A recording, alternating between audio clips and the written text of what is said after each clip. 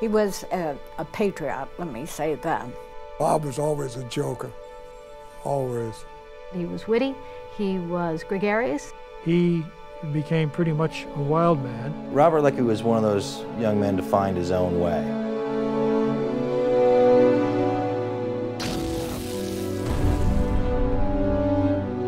My father, Robert Leckie, was a Marine. He was Irish, he was Catholic, and those three things painted his life.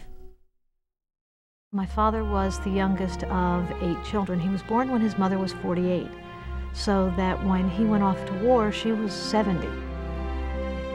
I came from a cultivated family. My father was a very cultivated man, and he had a big library. And there were dictionaries and encyclopedias all over the house, and it was an intellectual atmosphere, and you have a head start. My father had lived in Rutherford, New Jersey, pretty much for his whole life. They lived next door to each other. My mother moved in when she was 12. My grandmother apparently used to refer to him as that fresh kid next door, which I can understand. My father was mischievous, shall we say. My mother was not too fond of Bob. He had a reputation in the neighborhood as kind of a wild one, and she always said, "Don't go near that Leckie boy." He had a problem with authority because he thought he knew better than everyone else regarding everything. From the time he went to school, they were throwing him out all the time. I was kicked out of high school fairly regularly. I would get on the Passaic River with my dog and smoke cigarettes and watch the oil barge traffic. I waited until I was 21, which was December 18th. I went to Paris Island, and at that time, the course was shortened from 12 weeks to 6 weeks. We were all very green. We were the most high-hearted kids you've ever seen. He was intrigued by the Marine Corps' statement that it was the best.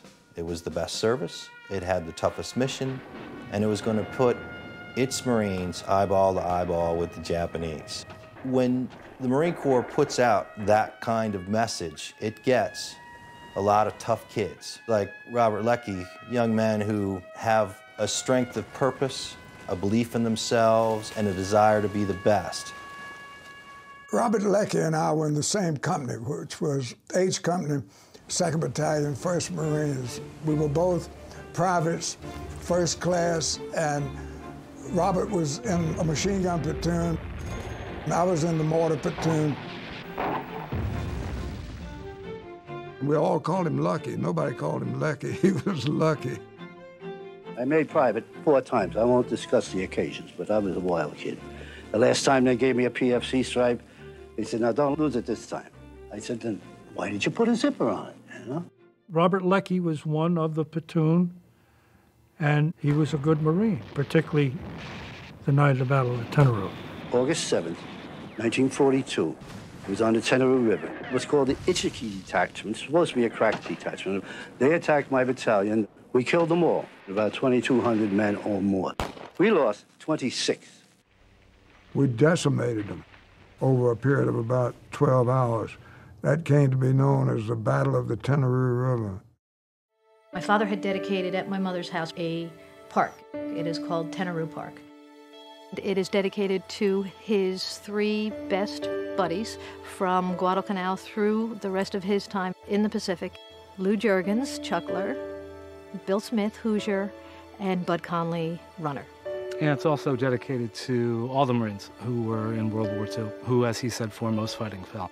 The Second World War was the defining moment in his life. It was always there. When he came back to this country and we started dating, I felt that he was nervous, he was tense, and it was part of being difficult to get along with him.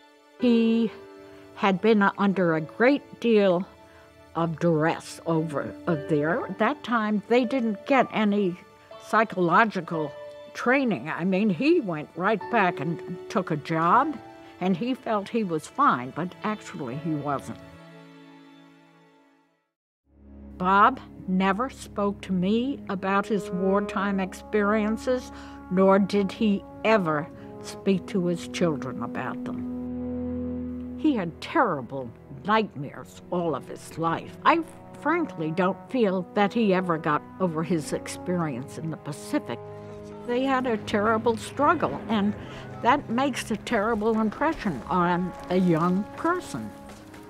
He knew that the war had an impact on him, but he fought it all of his life. He did up until the end. And as he got older, it became more evident.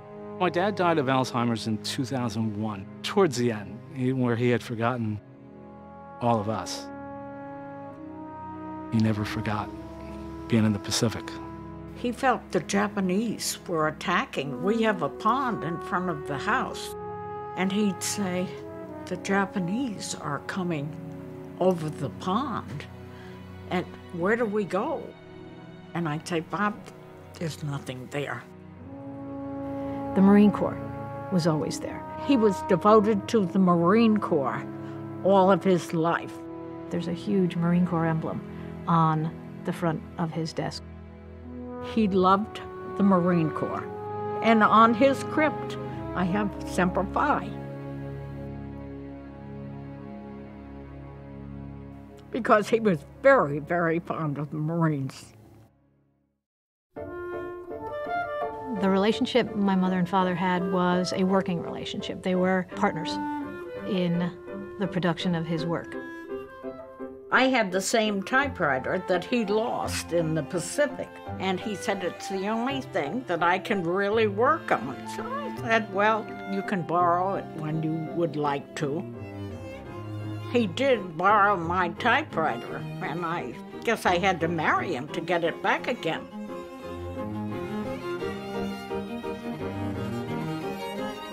But he did write "Helmet for My Pillow" on this typewriter. I always wanted to be a writer since I can remember. Writing was his life. He was a sports writer or a stringer for the Bergen Record when he was 16. He was discharged, and the next day he went to the Bergen Record and asked for a job back.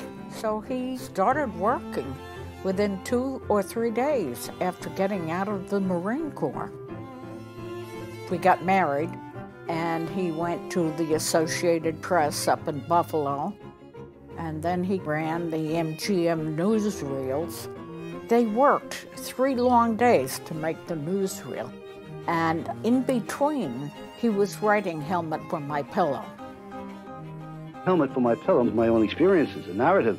Helmet for My Pillow was my dad's first book. It came out in 1957. That was the book he really loved. I mean, he put his heart into that book. And he thought that was the be-all and end-all, but it wasn't. I mean, from there, you have to go on and write. So he did magazine articles, he did political writing. By the time he was done, he had published around 40 books. He needed to know that people wanted to read what he had to say. Well, I think I've made a contribution, and I'm pleased with it, and I intend to continue. And that was my father.